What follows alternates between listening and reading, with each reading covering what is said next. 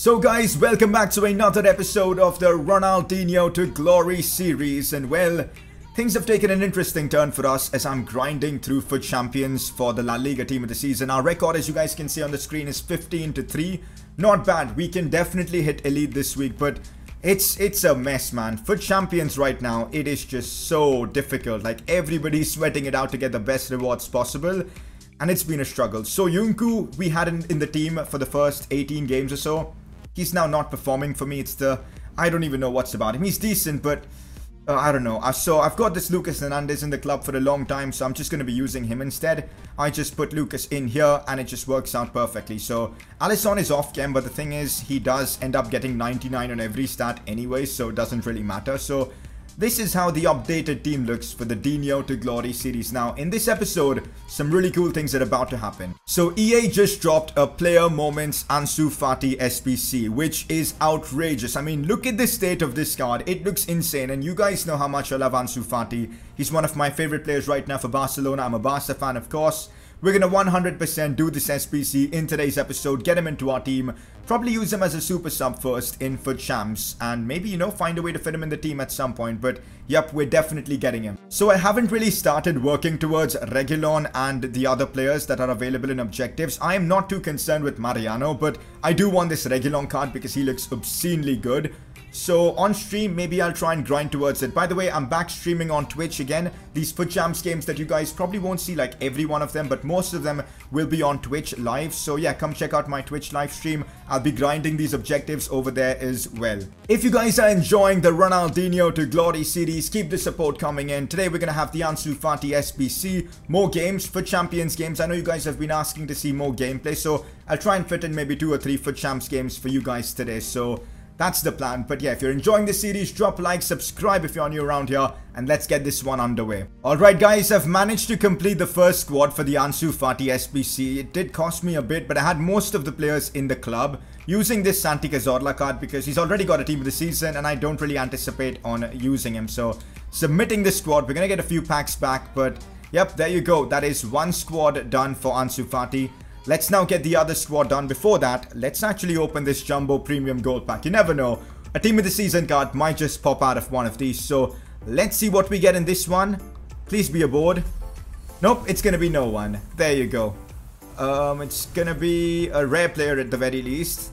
Cesc Fabregas would have been a good player to pack 6 years ago, but not now. So after spending a lot of time trying to complete these SBCs, I've finally done the La Liga challenge for Ansu Fati. It's complete. This is what I'm submitting. I packed an Edison a few days ago in one of those Premier League upgrade packs, so it's now coming to good use. We're going to submit this, and well, Ansu Fati is now in the club. 89 rated, man. His stats look insane, but first, there you go, it's completed. Under 23 player moments, Ansu Fati. I think they gave him this one for like being like, you know, a breakthrough player or something. But who cares, man? This card looks unbelievable. 96 pace, 88 shooting, 85 passing, and crazy good dribbling. We'll take a detailed look at the stats, but here we go. He's walking out, left wing, Spanish, Barcelona.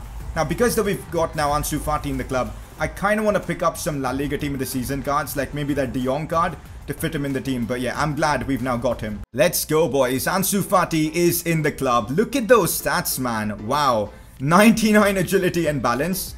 92 dribbling. The composure is there. 96 jumping for some reason. I know he scored a header against Bilbao in one of the games in La Liga, but fair enough.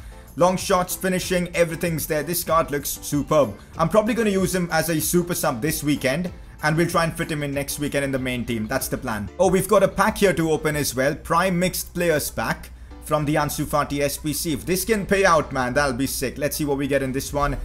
Nope, it's not going to pay out. Another terrible pack. So I've put Ansu Fati on the bench. I'm probably going to use him as a super sub for Aguero. Rashford will go up top as a striker. Aguero out and Ansu plays on the left. That could be the game plan for me. But yeah, I'm so happy that we've got him in the team right now. And let's grind for champs now. 15-3 right now. We're going for elite. So yeah, I bottled elite. I hate saying it, but yep, that actually happened. And the primary catalyst for it to happen was I decided to stream my FUT Champs games. I don't know what gave me the idea to do that.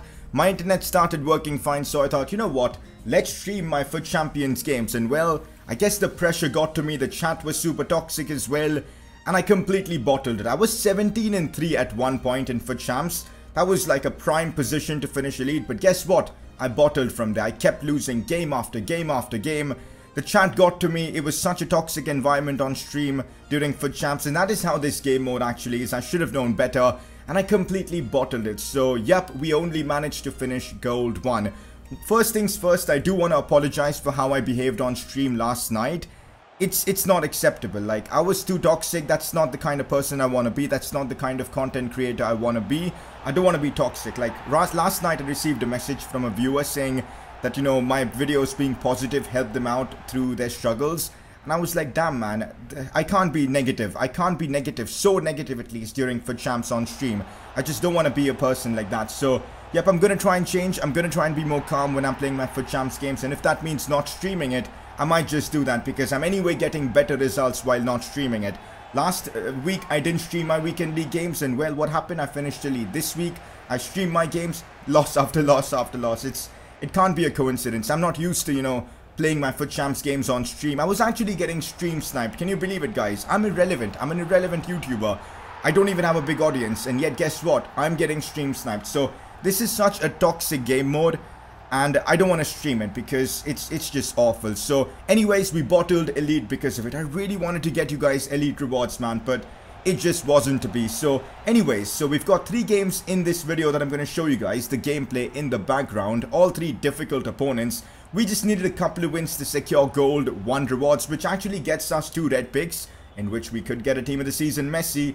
I would love that. Absolutely would love that. So I'm hoping that happens. So gold 1 rewards aren't bad at all. We could definitely pull something big in them. So our first game was against the guy who had a red 97 Messi, and I was like, not again. I'm going to get battered, aren't I? But I did play really well against him. And also, you would have seen at the start, I made a few changes to my team. One thing is, Patrick Vieira, time to get lost. Goodbye, Patrick. You're gone. I've put him on the bench because he's not good enough for the current meta anymore. So I decided to bring on Wayne Rooney for him. And now my midfield is all English, Rooney and Dean Henderson. Dean Henderson, Jordan Henderson. They are so good together, and I'm really happy with them. So I think that's how things are going to be. And also another talking point, Ansu Fati now being as a player that's available to us. I'm genuinely considering selling Marcus Rashford, having Ansu Fati on the left, and maybe bringing team of the season De Jong. Let me know if you guys think that's a good idea. Anyways, this first game ends in a 6-2 win for me. I'm finally playing good FIFA at this point because I was playing horrendous before this. I had lost like 4 consecutive games. I'm not even kidding. I went on like a 3 or 4 consecutive loss streak, and it was genuinely grinding my gears, man. FUT Champs does that to you.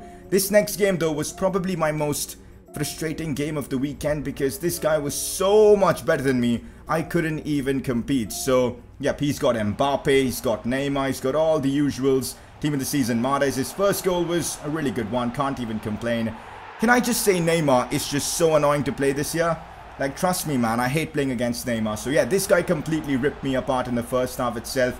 I just decided to rage quit. I just needed 1 more win. I had like 3 or 4 games left regardless. So, yep, I rage quit against this guy and I took the L. So, yeah, this weekend was definitely a learning experience. I can't stream for champions unless I'm confident that I can get the job done under pressure. But yeah, that's kind of how I'm feeling right now. We got battered by this guy. I know you guys want to see live commentary for these FUT Champs games, but trust me, man, it's not easy. It really isn't easy. So yeah, we of course lost this game. Moving on to the next game though, I really just wanted to get the win and get out of here, get done with FUT Champs for the weekend. We're on 19 wins with 3 games to go. All we need is 1 win. And guess what? We come up against another super team. Now this guy's team was just utterly ridiculous, man. Red Mbappe, Red Ben Yedder, he's got Sergio Ramos, Messi. And also, can I just say, does everyone have super teams at this point? FUT Champs is not fun like this, man. But we finally clutched up against this dude with a really scrappy goal, I should say. But goal is a goal nevertheless. Aguero clutched up for us in this game. We scored first. And then what happened was he literally scored straight from kickoff. So yeah, that was annoying. But one thing I'll say, this weekend was probably the hardest weekend I've had in FUT Champions, and I definitely want to make some big changes to my team because I think I know where the weaknesses lie. First of all, Patrick Vieira, I feel, isn't good enough anymore. We got to get rid of him. I'm not too confident with even Wayne Rooney. Maybe bringing in team of the season De Jong, as I said, could be an option. But yeah, a lot of changes coming to my main team, that's for sure, in this series. And apart from that, I'm not too sure. Also, look at this goal. Look at this goal.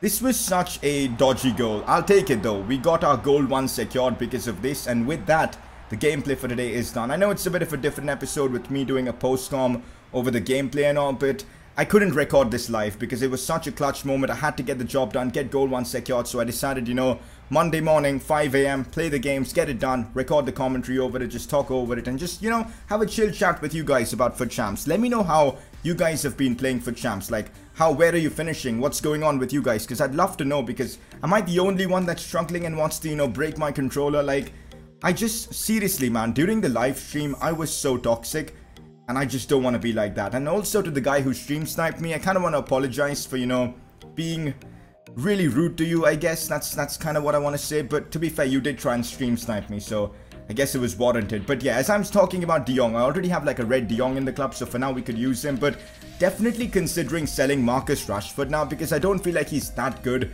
to warrant being in the team. For that price, we could get a lot out of him. We could like sell Rashford, bring Tots De Jong, and that's kind of the play I'm feeling right now, because that Ansu Fati card, trust me, it is ridiculous. But with that, the episode's come to a close. It was a big one for us. Gold 1 secured, Ansu Fati unlocked.